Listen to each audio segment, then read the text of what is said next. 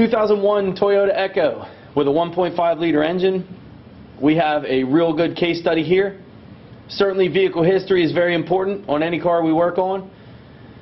This car came from an auction and it had a bad engine.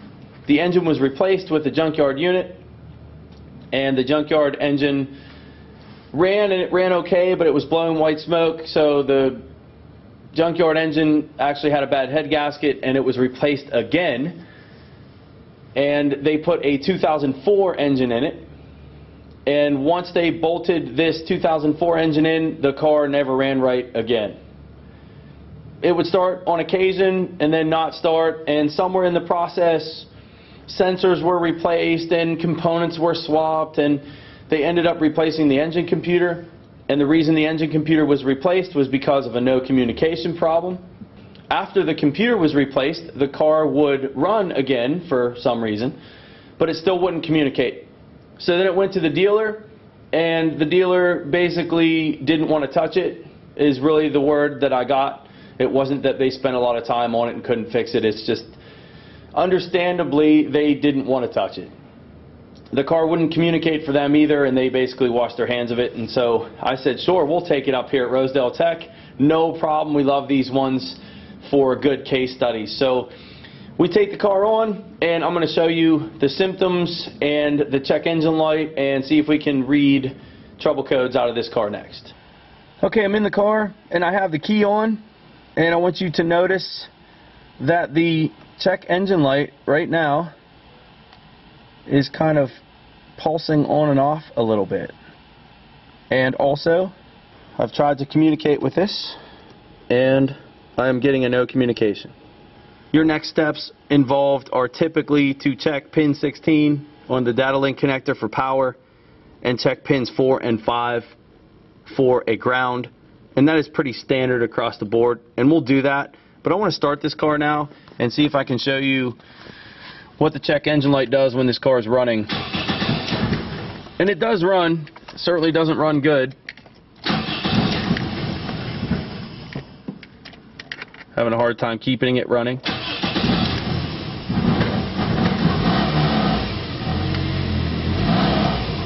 It barely revs up.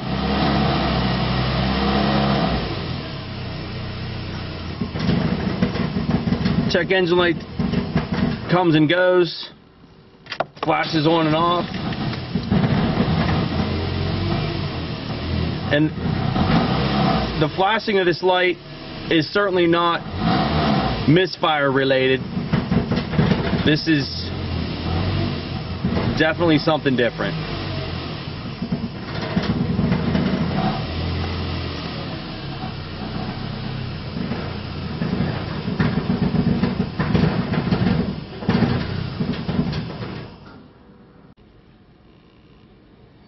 Okay, so you heard how the car runs. Check engine light's acting goofy. We have a no communication problem. And depending on the vehicle, depending on the symptom, with a no communication problem, I may attack this problem first, or I may not. Let's say the car comes in, has a single cylinder misfire, and you can't communicate with it. Do we want to spend our time with a no communication problem, or do we want to attack the misfire? They might not be related, and what I found in a lot of cases is they're not.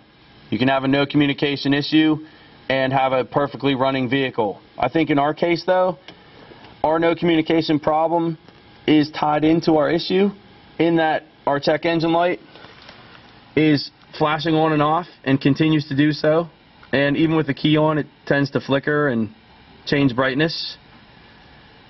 And based on the symptoms of the car too, that both computer systems, both computers that were replaced did not communicate, and that this problem started after an engine was replaced.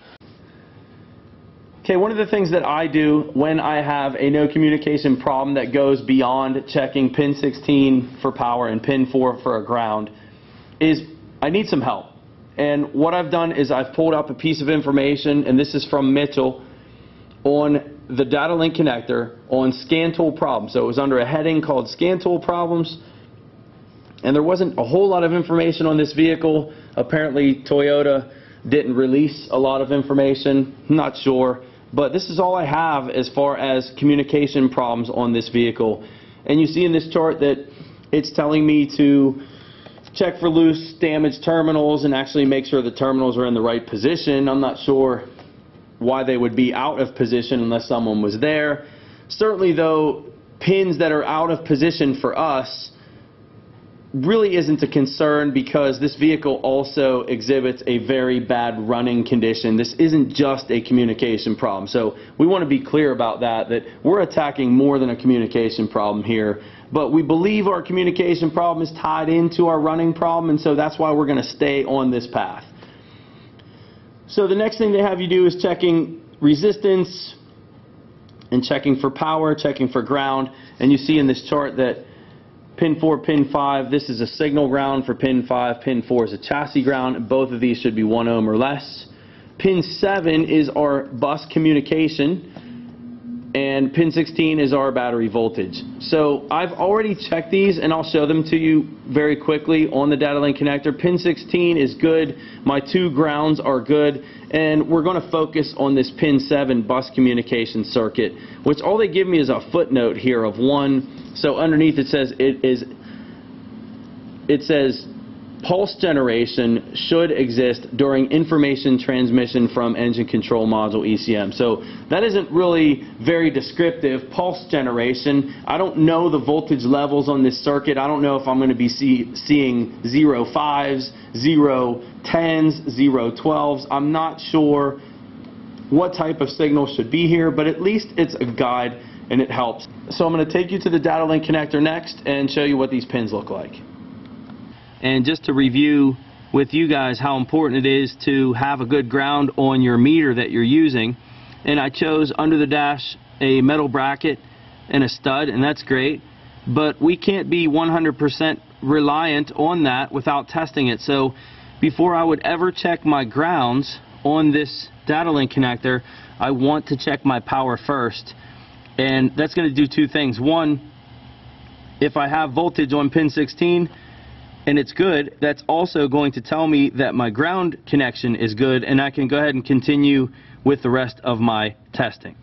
So pin 16, I have a little chart just to be clear on where pin 16 is.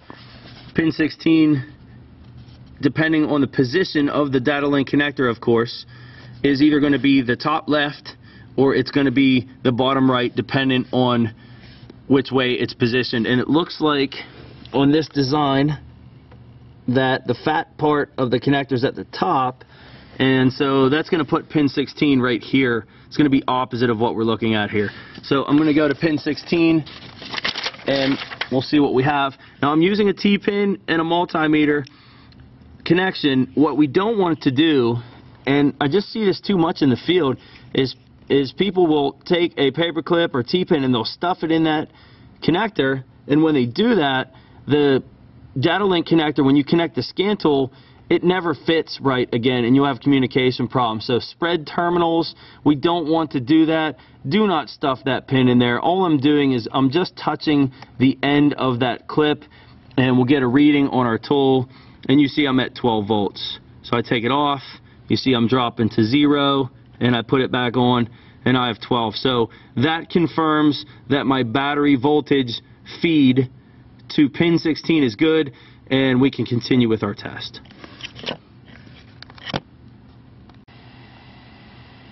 Okay, so continuing, what we want to do is address pins 4 and 5, and you can see that pins 4 and 5 on this data link connector, they're giving us a spec of 1 ohm or less, and that would be connected to ground. These are grounds, so I want to keep my multimeter ground connection where it was. And we are confident that that is a good ground because of our last voltage measurement. So whatever we have on these resistance measurements, we can rely on. Something to pay attention to is what tool you're using.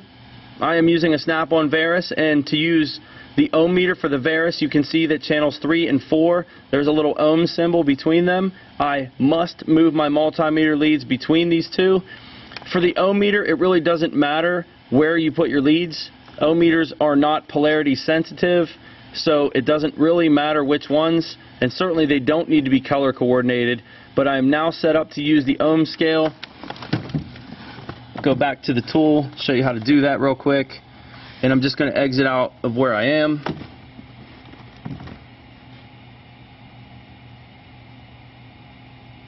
And over on the right here, I'm going to select ohms. And I've already calibrated my leads. What we would do is connect them together. I'm going to skip that part. And all the clicking you're hearing is just some auto scaling. And right now it's showing that it is out of range on the lowest scale. That should be mega ohms. I'm not sure why it's not. I'm going to go ahead and touch on pin 4. And again, we're upside down here, so pin 4 and 5, it's going to be like this the way we're looking at it. So it's going to be 4 and 5, and I'm going to do a simple ohm test. Pin 4, again, I don't want to spread these pins apart, so I'm just going to touch it there. And this is pin 4. I'll get you focused on the theirs here in a second. So there's my pin 4 connection, and you can see, apologize for the light, you see we're at 0 ohms on pin 4. I'm going to take that off of pin 4, and I'm going to go ahead and move it over to pin 5. This is pin 5, and this thing is auto ranging, and you see we are 0 ohms on pin 5. So our pin 5 ohm check to ground, our pin 4 ohm check to ground showed that we have good grounds on pin 4 and 5. We have a good power on pin 16. And so what we're dealing with is not your conventional communication problem. What we are dealing with is something beyond a typical power or ground problem to the data link connector, and we have to go a little further. Okay, so based on our little flowchart that we had, pin 7, if you remember, they told us that we should have a pulse generation. It says pulse generation should exist during information transmission from the engine control module. So I should have some type of pulsed signal on pin 7. Get you back down on my, forgot to say that I am on the back side of this connector for a reason. I'll show you here in a little bit. But for now, I just want that on that wire, and I don't have to hold it, and I'm going to keep you focused on the screen. So I'm just back probing the back side of pin 7 on the back of the connector. Focus on the screen, and you see that we have no voltage at all.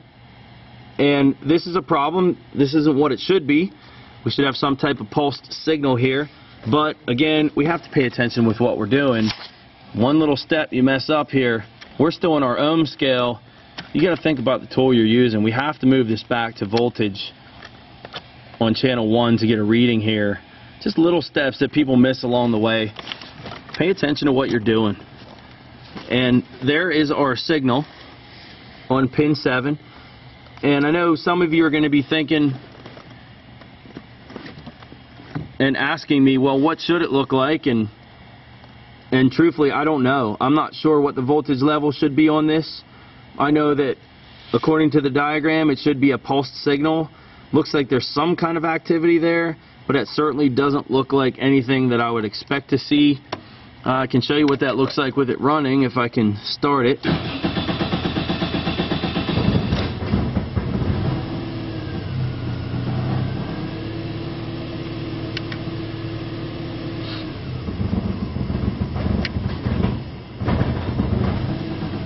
So pretty much the same, not a whole lot different. So the next thing that I want to do is I want to look at the data link connector wiring diagram and see what all is shared on this network. Maybe we have something shorted out, something's crossing over into this data bus and it's shorted to voltage, so we have a wire from another circuit. I have no idea. I'm going to pull that diagram next. Okay, so here's the computer data lines wiring diagram, and I've already mapped out pin 7 on the data link connector, which is right here, and that's the one again that I am told to check on this scanner problems flowchart, if you want to call it that. So pin 7 runs this way from the data link connector, which is right here, through a junction block behind the instrument panel, and that really isn't a computer, it's just a jumper, and it runs down from there to the engine control module. So this is the engine computer, and it splices to the ABS computer, and then also down here to the airbag module. So we have the airbag, ABS, engine computer, all talking on this one data bus network.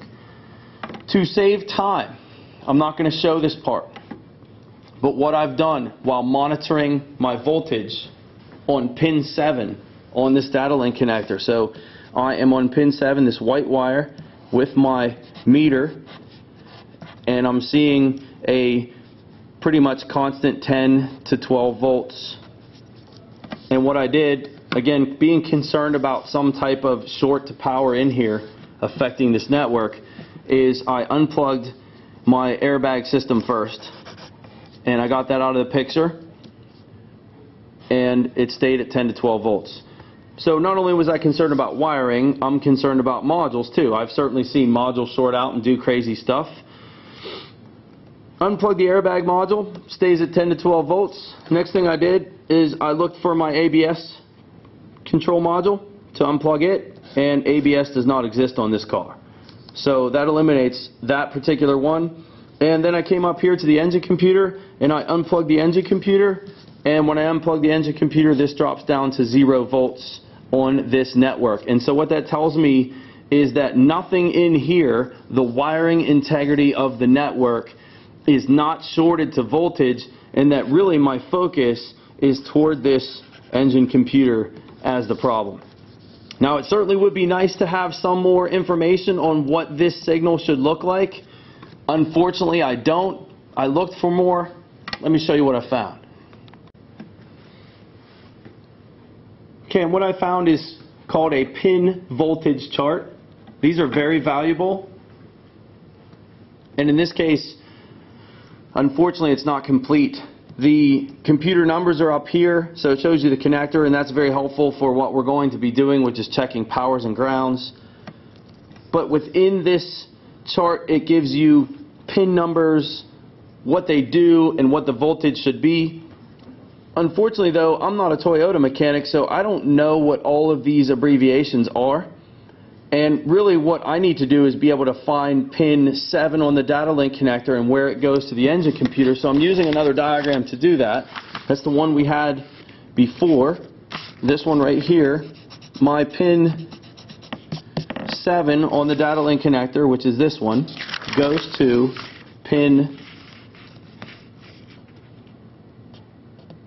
16 on connector E4 on this computer pin. So you might be thinking, well, what's your point? Well, I want to know on this pin voltage chart to guide me onto what type of square wave or pulsing signal I should have to help me.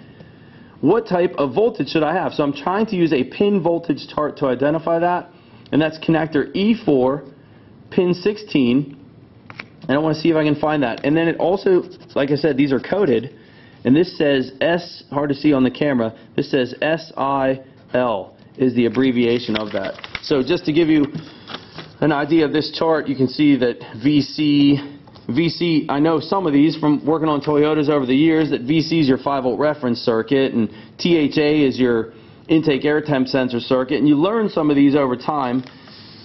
There's some other ones that are familiar, IGT, those are ignition signals.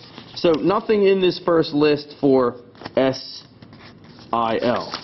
Second list, and again too, it also gives you the connector number and pin number, and so nowhere in here is the E4, so I'm looking for E4 pin 16. Nowhere in this first chart is E4 pin 16.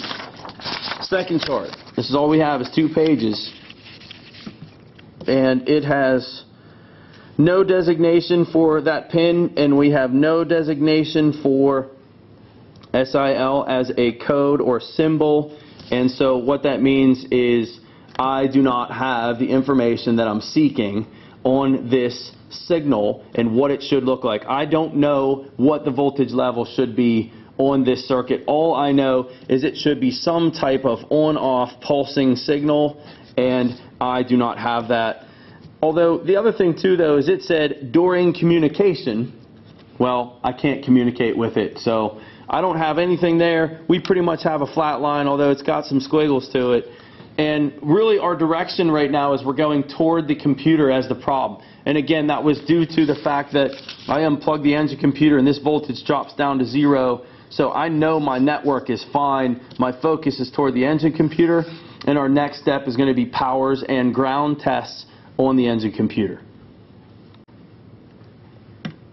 Okay, so we're going to do power and ground tests on this computer. Doing power and ground tests, it certainly helps to have a good wiring diagram. And again, I'm using a Mitchell On Demand is the wiring diagram that I'm using.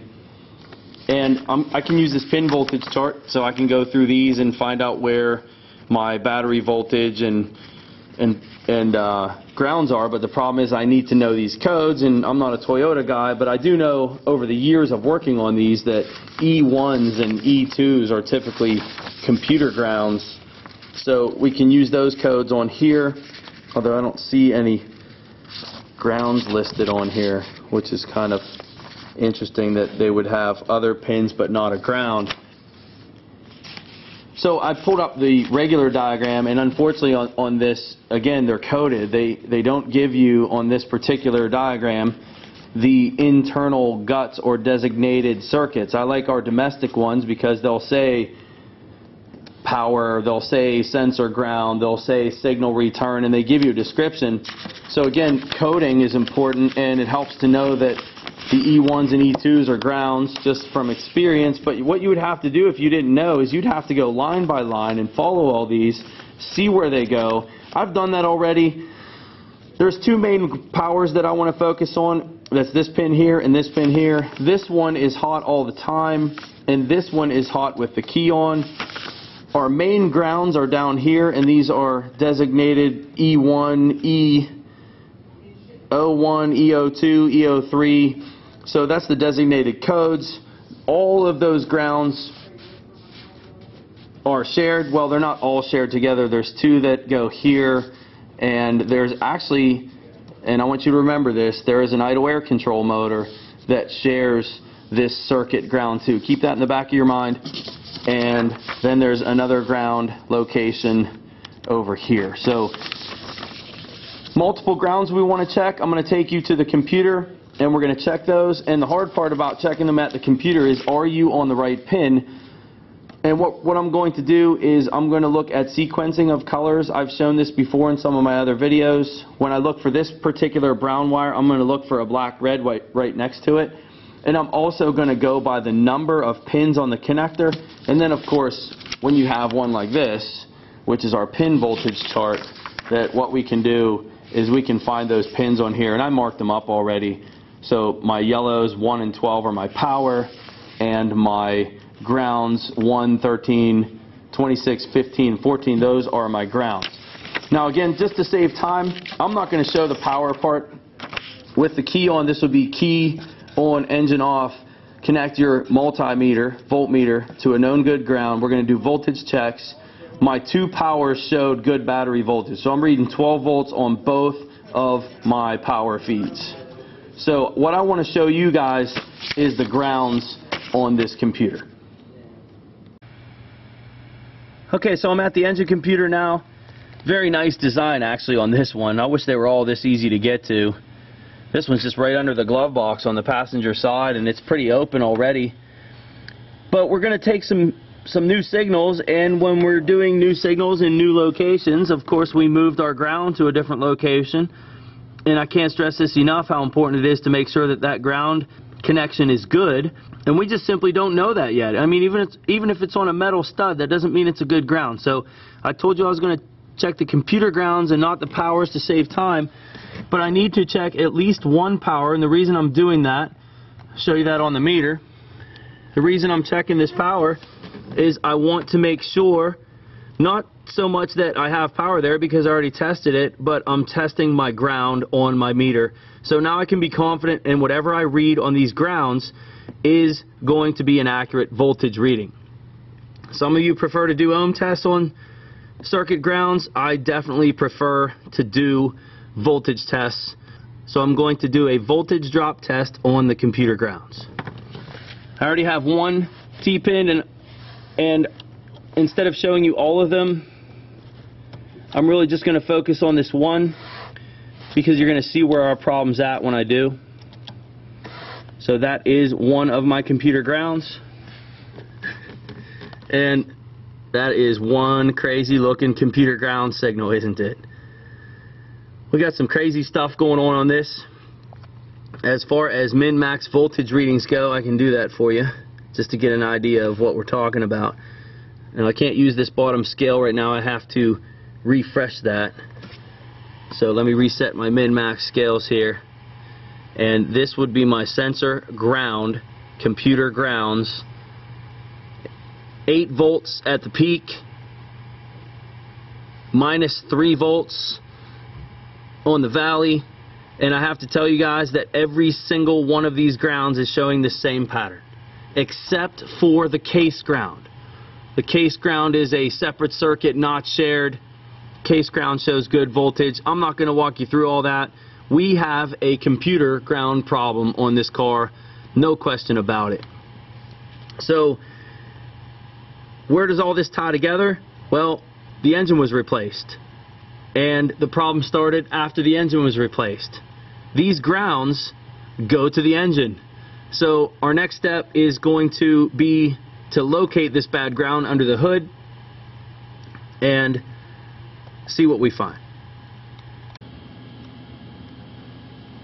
Okay, so we're checking these grounds on the block, these computer grounds. We located them, and you can see that there are 2 groups, 2 eyelets that go to that bolt, to this aluminum housing, looks like thermostat housing. And thermostat housing looks pretty corroded. Remember, this was a junkyard engine. That bolt is tight. And what we want to do is take a voltage reading right here and see what we have. If we have good voltage here and bad at the computer inside, then that means that we have an open in the harness somewhere. But we're going to take a voltage reading right here. I'm just going to take this yellow lead and connect it to the eyelet. Okay, just to be clear, I'm not on that bolt, I'm on the eyelet itself. And take a look at my multimeter. That is pretty cool. So what that means is there is no problem at all in this harness, that our ground is bad all the way out here.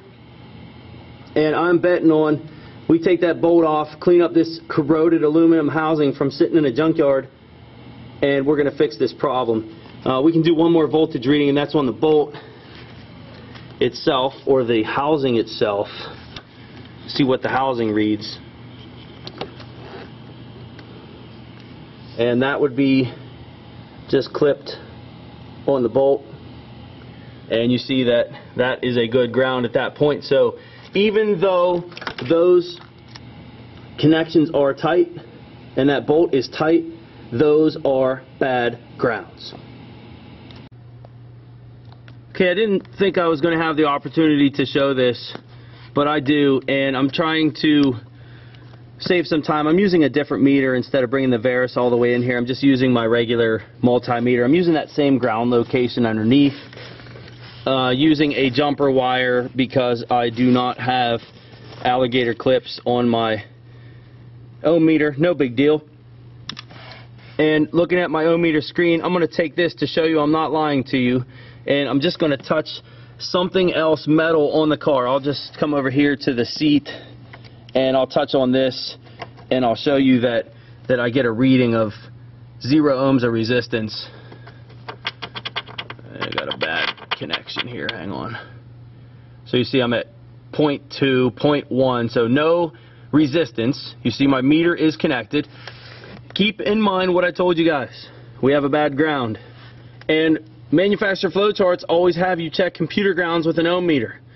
A lot of people in the field swear by the ohm meter. I've actually gotten people that have given me a hard time about doing voltage tests. Why don't you use an ohm meter? Well, this is the perfect reason why. Computer's unplugged. When you do ohm tests, we want to make sure the circuit's isolated, and I'm on just one of my ground wires that we proved is bad. So I'm touching on that ground. Let's look at the meter. So I'm OL right now on the mega ohm scale. That's a complete open.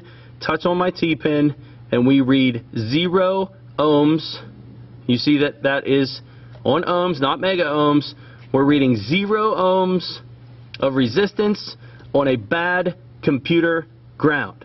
Do we need to do voltage drop tests? Yes, we do. Does the circuit need to be loaded? Yes, it does. A ohm meter can be misleading on higher current circuits. And you can see on this case, you might think a computer ground is not a high current circuit. Well, guess what? The ohm meter is even inaccurate on computer grounds. Voltage drop, voltmeter is the answer. Okay, I want to cover one variable that's in here that I know that I'm going to get questions on from you guys. And that is why we chose to check the grounds on this data link connector with an ohm meter instead of a voltmeter. So I showed you the downside of the ohm meter, which is we had a bad ground that had 0 ohms of resistance using the ohm meter. And we had to do a voltage drop test to catch that problem. And so what might happen is you guys might think that I'm saying never use the ohm meter, and I am not saying that.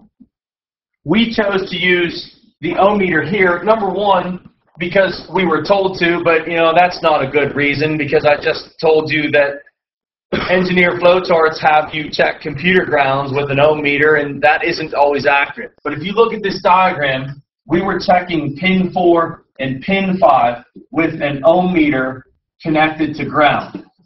And what we saw on that was 0 ohms on each.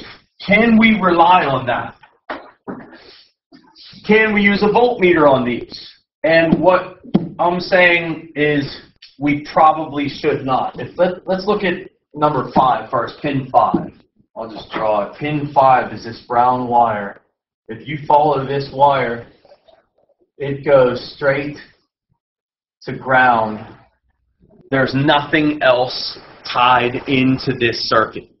If you have the data link connector unplugged and you're measuring that wire for voltage, there's never going to be voltage on that wire. You can't do a voltage drop test on that wire because there's never current flow on that wire unless you're plugged into the data link connector with the scan tool.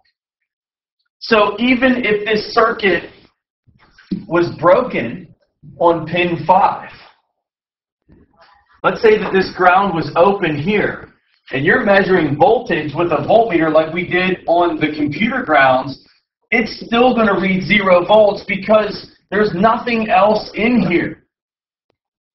So when you check pin 5, we need to measure it with an ohm meter because the circuit cannot be loaded. So there's a good defense of when you'd want to use an ohm meter. We did measure one of the other circuits, pin 4. Actually, we did both of them at first, pin 4 and 5 with the voltmeter. And then we saw the diagram and what was involved, and that's why we switched it. Pin 4, if you follow pin 4, it's white-black. Pin 4 on this diagram shows a splice. And what that tells me right there, and I don't have the complete part of this diagram, but that tells me something else is shared in here. Pin 4, you might be able to get away with doing a voltage drop test on because that circuit's loaded from other components. But in any case, you follow it where it goes. Left kick panel, totally different area from where we are in our computer grounds. So just because that ground's good doesn't mean your computer grounds are good. I guess would be the lesson there. This G115 ground was in our area, but not the same location. So the main point with this, if you have a circuit that cannot be loaded, then you can't do a voltage drop test on it. So there are times to use the ohm meter.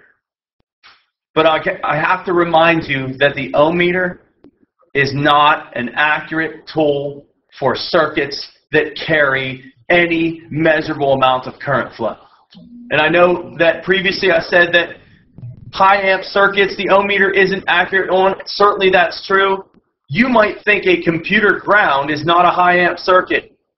And I just proved to you that even a computer ground measuring with an ohm meter can be inaccurate. There's enough amperage on that circuit to cause that condition. So just to review again, when you want to use an ohm meter, when you don't want to use an ohm meter, and I think it's very valuable to have. Okay, so back under the hood showing you this bad ground with a voltage reading. So the next step is going to be to clean up this ground, put it back together, see how this car runs, see how it communicates, and then I want to do one final shot, which is I'll show you what the communication signal actually looks like with a good ground. We need to know what the signal should look like. And wow, we just had some characteristic changes there, but doesn't change that this is a bad ground. Okay, so one last quick shot of this voltage reading on this ground, and you see we're hovering between 4 and 6 volts, 4 and 7 volts on this ground. A lot of the activity and the up-down movements in there would be different components the computer's trying to control or run. Basically, variable current amounts is what's causing that. You see the characteristics of that just changed again. All kinds of crazy noise on that ground. I'm going to take that bolt, I'm going to loosen it, tighten it back up, just to show you the fix on this. And really what needs to happen is that bolt has to come out. We need to clean this housing very well and then bolt it back up. Alright, I got the bolt loose enough right now to show you that when I wiggle this, I can actually make this thing make a decent ground, at least for a period of time. We got all kind of weird noises and clicking going on, but if I pull on that, that's much better. That's more what we want to see on this ground. Certainly not that right there. And I'll get you a shot of it when we're all done. Alright, I had to get a shot of this before I clean it. The eyelet itself has some rust on it, but I'm not too worried about that. It's the backside that we're worried about, right where it bolts to this thermostat housing or whatever part of the intake this is. I guess this is a lesson learned. You get an engine from a salvage yard, you better clean up the ground points before you bolt them up. And that was our resistance in this circuit. That was causing all of his problems. Okay, here's the after. I just used a screwdriver and just scraped all the crap off. I wish I could have shown that, all the white powdery stuff that was coming off of there. That was pretty cool. But this is going to be a fix. I'll bolt it up, show you the scope. Okay, here's our after shot. After tightening that back up, I have the yellow lead on the ground eyelet. Again, black lead on a known good ground for my meter. We're at 0 volts. Certainly we want to have the key on. The key is on. I'll turn the key on and off a couple times. There's key off. There's key on. I see no change at all. One of the things about doing ground-to-ground voltage tests is, are you connected? And that is a concern that I have. So what I'm going to do is I'm going to drop this voltage scale. We'll go down to 1 volt. And what I want to see is at least some type of change. We'll look at this live number, this 0.008. Let me turn the key off. And that number should drop. So that's with the circuit unloaded. That is not a good test. Turn the key on. And we see some activity there. The other thing that you can do too is you can crank it, which is going to load the ground even more. And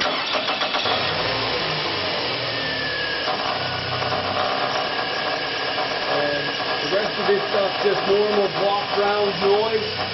You're looking at 0.07. I see no problem with that. I've told you guys in other videos that we don't want to do cranking. See how high that voltage got on the block there momentarily on a crank. But let me increase the time base to show you. We'll go to like 5 seconds. You do cranking circuit tests, can be misleading. And that is completely normal. I've talked about this before, that what you're looking at in this picture here is actually starter current loading the block with all kinds of amperage, and all of your block ground voltage levels and numbers are going to rise during that event. So we don't want to do cranking circuit voltage drop tests on a computer ground. basically what I'm showing you is ways to determine that you are in fact on that ground, and that is a good ground. So one more time, when we do this, we just want to look at the average number in the middle of that min max capacitor. Turn the key on. This is all we were doing before. I'm okay with those little voltage spikes that are in there. 0.008.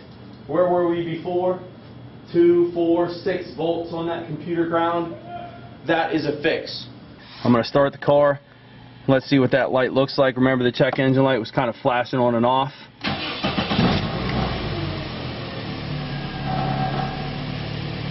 It's got a little rattle in the car. We have a exhaust that's hitting on the underside of the car a little bit. This thing is running very smooth. I don't see that light flickering on and off. Let me rev it up a couple times.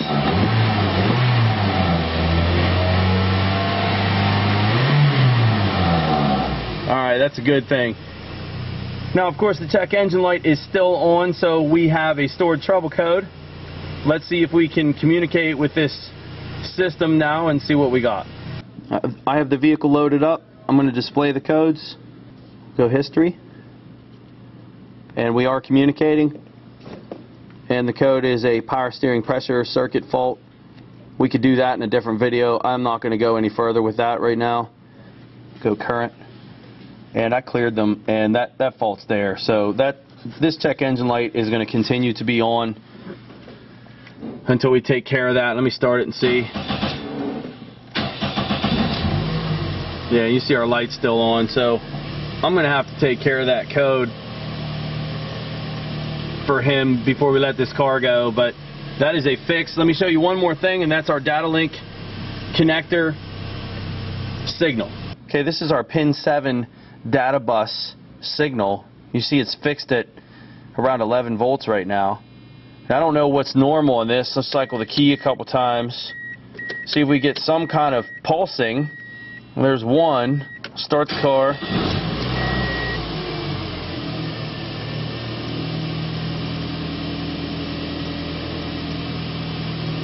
And I certainly don't see any pulsing in there. I'm not sure how you can use that as a diagnostic process.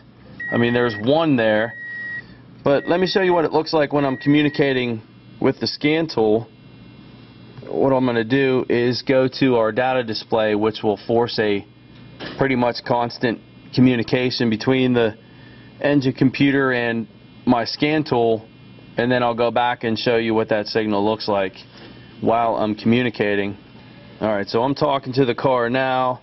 Go back to my scope, and you see during data transmission that we have a lot of activity there. And I'm going to want to peak detect this one. And my time base is all wrong for viewing something like this. So there's kind of an idea of what this data network looks like. Zeros and ones in this case. Surprisingly, it's 0 to around 11 volts with the key on with this communicating. But man, nowhere in that flowchart did it tell you to do that. It just said look for a pulsing signal. It didn't say when. If I stop communicating with this computer, now let's go back and look at it in a little bit longer time base for a minute, just to give you an idea of data network and what's going on in here. I'll stop communicating now.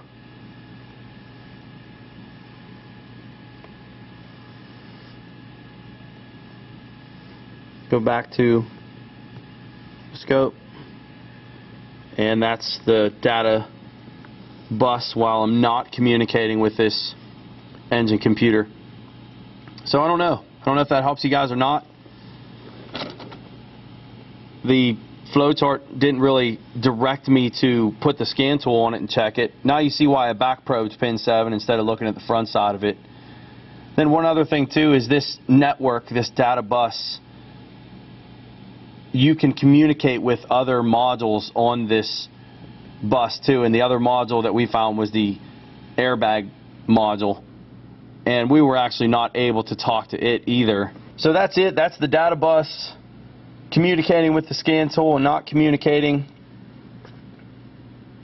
We need to look at this power steering pressure switch code, see what's going on with that to get rid of this check engine light. But this vehicle is a fix. Let's hear it one more time.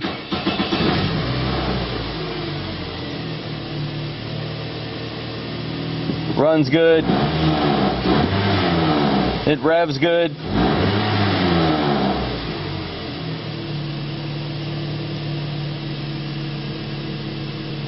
Let's read our codes one more time. And there's that power steering pressure switch circuit fault. I need to take care of that. There's also some other little things. You know, this car's been through a lot. That blue temperature light is still on. I don't like that either. So, I mean, this is good enough for the video and what I've shown with a bad computer ground that is the main problem with this car. There's a few other things that it's going to need before we can let this car go, but I'm happy with that fix. So I hope you guys like that. Just to review what we did a no communication problem. Every car is going to be a little bit different on how you handle that. We did some computer power and ground checks using a voltmeter, using an ohmmeter, compared the ohmmeter, compared the voltmeter, when to use it, when not to use it, and hopefully you guys learned from that. Thanks a lot.